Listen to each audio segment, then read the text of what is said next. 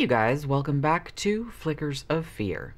Now, I think I'm probably speaking for most horror nerds like me when I say that there are really very few things in life that are as gratifying or as joy-inducing as stumbling across a movie pretty much randomly that you'd never really heard of before and finding out that it's actually one of the most entertaining things that you've seen in a very, very long time. And that's pretty much exactly what happened with today's movie, which is called Bloody Hell, and it came out in 2020 originally. I think it was one of those things that, you know, kind of premiered at festivals and stuff like that, and then didn't get a wider release until early 2021, as far as I could determine. Now, this movie, I actually first just saw it. It popped up on Shudder probably like a month ago, something like that. And it subsequently earned that oh-so-rarefied 5-skull rating, which, like I said, you don't really see that much on there, and it's usually, like, older films that get it. So that kind of, like, perked my interest right away. Now, as I normally do, and I've said this on many of the shows before, I didn't read any further than the one-sentence synopsis, which was on Shudder. Now, in this case, the one-sentence synopsis for Bloody Hell was, and this is a direct quote, "A man with a mysterious past flees the country to escape his own personal hell, only to arrive somewhere much, much, much worse." And that's it. Yeah, that doesn't even, like, begin to contain. But yeah, so I just read that and I was like, 5 skulls, okay, I'm on board. So I hit play on that sucker and then went on to soak in the awesomeness. Bloody Hell was actually written by Robert Benjamin, amazingly, in his screenwriting debut, and directed by an Australian filmmaker named Alistair Grierson. Now, he only has like a couple of films, it appears, under his belt at this point. Probably the best known of those being for this 2011 film. It was like a 3D like cave diving drama called Sanctum. I think it was produced by James Cameron, or James Cameron had something to do with it. But I have to say, with both of these guys, like, don't let this lack of previous credits fool you, because this movie just has wit, style, and hilarity for days, and features some really, really fantastic, like, really gruesome practical effects and some really, like, creative kills.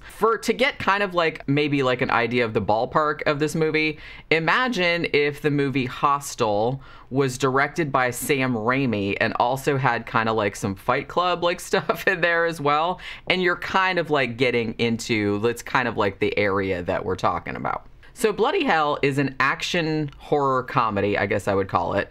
Now, it was shot in Australia, but it's actually set in both Boise, Idaho, and Helsinki, Finland. This works because most of it is shot indoors, so it doesn't really matter. You don't really see, like, a lot of the outside, so you don't really, like, think, like, hey, that's Australia or anything like that. Now, I will say that although the script is amazing, it's very tight, it's just, like, laugh out loud funny in places, the real star of the show here is the lead actor, Ben O'Toole. Now, he's an Australian actor and just flawlessly playing an American. I didn't even realize he was Australian, like, while I was watching this. And his charisma is just, like, off the charts, and he has just, like, impeccable comic timing. The guy gives off some real kind of, like, Robert Downey Jr. vibes, like, in the best possible way, like, you know what I mean? Like a Tony Stark kind of thing, but not quite that sarcastic, but similar kind of along those lines. This guy really needs more roles and bigger roles, like, immediately, like yesterday, you know what I mean? Like, this guy's great. Other than this movie, I think he's done some Australian TV, and he had some kind of smaller roles in Hacksaw Ridge, like from 2016, and a movie called 12 Strong, and I knew that I'd recognized him from somewhere, and the place I recognized him from is actually the only other lead role that I've ever seen him in, which was actually a movie called Necrotronic from 2018, which was like another Australian kind of horror comedy, which I think I also saw on Shudder, and that's also great. It's not as good as this one, but it's also pretty good, and he's in that as well, like, as a lead role. And as far as I know, that movie and this one are the only ones that he's had a lead role in so far, and hopefully that changes down the line, because, like I said, he's great. Now, in my opinion, Bloody Hell is much better gone into without any knowledge of what it's about or where it's going. I mean, I generally find that's true of most movies, but in this one, I like particularly.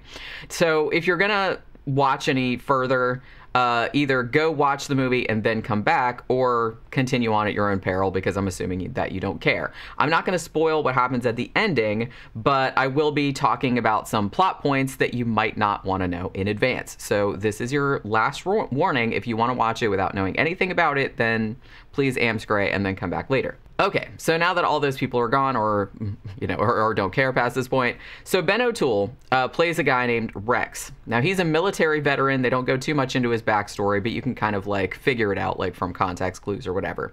Now, at the beginning, he kind of apparently has this crush/flirtation thing going on with this woman named Maddie, who's played by a woman named Ashley Lulback. Now, she works at a bank credit union type situation.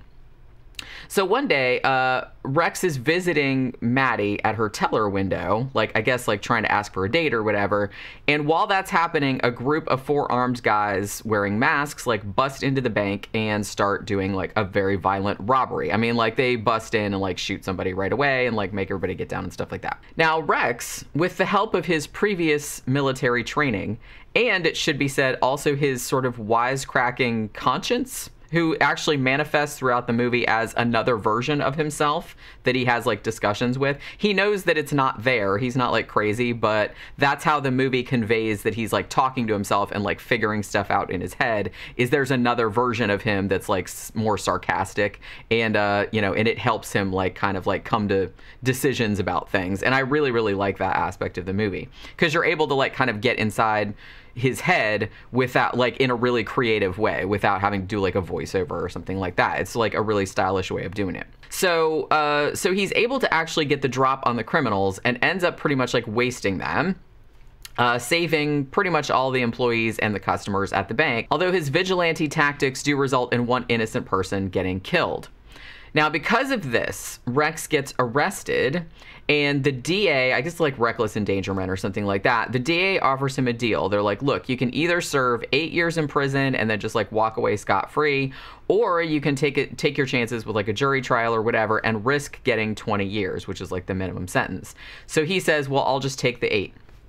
So he ends up, like, going to prison and serving his time. They don't really go a lot into that in the movie, so, because it's not, like, hugely important. Now, after he gets out of prison, he has to deal with being something of a celebrity. I mean, footage of the heroics that he pulled at the bank went viral, and most people kind of think he's a badass, like, on par with, like, John Wick, because he does do, like, some kind of John Wick shit. There are still, like, some people who kind of blame him for getting that one innocent woman killed, so there's kind of, like, you know, some people are just, like, fucking with him and stuff, and everywhere he goes, he's just getting photographed and all that kind of crap. Adding to all this is the fact that he's still, like, a little bit bummed out, heartbroken, I guess, like that, by the fact that Maddie, who was, you know, the woman who had a crush on, whose life he actually saved on that particular day, only visited him in prison once, and that was to tell him, hey, I never want to see you again because I don't know you well enough and I don't like it. I don't want to have to feel obligated to, like, come here and see you just because I feel bad. So it was, like, it was pretty harsh. I'm just saying that, but she laid down some, like, truth or whatever. So, but he was, like, kind of bummed out about that because he's like, well, hey, I saved your life. You know what I mean? So there's that whole thing. So to get away from all the kind of media hoopla and, you know, the bad memories he has surrounding Maddie, he decides he's going to leave the country for a while. Now, he decides on Finland simply because when he was in his jail cell still, and he was, like, thinking about getting out, he's like, so he shot some spitballs, like, at a map on the wall, and, like, 3 of them inexplicably landed in Finland, as though his fate had already been decided. And he's like, okay, well, I guess that doesn't usually happen, so Finland it is. Now, upon arriving in Finland, he is immediately, like, in the airport, we're talking, he gets immediately eyeballed by this very creepy, like, older Finnish couple. And they're talking about him, but obviously they're speaking Finnish and he doesn't know what they're saying. But a friendly bystander kind of comes by and says, hey, those 2 said that they were planning to get you. So he kind of just thinks, oh, well, maybe they just recognize me, like, from the news or something like that. So he just, like, ignores them.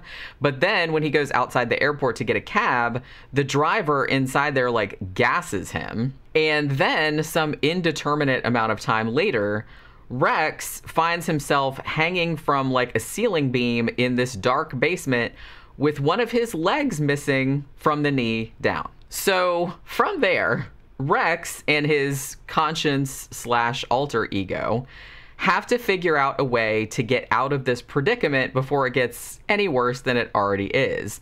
It turns out that Rex has actually been abducted by this very freaky Finnish family who it ends up, like, have this really grotesque son with, let's call them, some very specific dietary requirements. Okay, so from this point, like I said, Rex is gonna have to use like his intelligence, his military training, and he does get some help from the seemingly normal daughter of the family to basically like keep from being portioned off as snacks, just piece by piece. So as I mentioned, this movie was an absolute riot. I mean, it was just like, I mean, it's a dark comedy for sure. Like, it's not, you know what I mean? But it's just, I don't know. It was just like really just exuberantly fun, really fast paced. I mean, it's not very long. It's only like 90 minutes.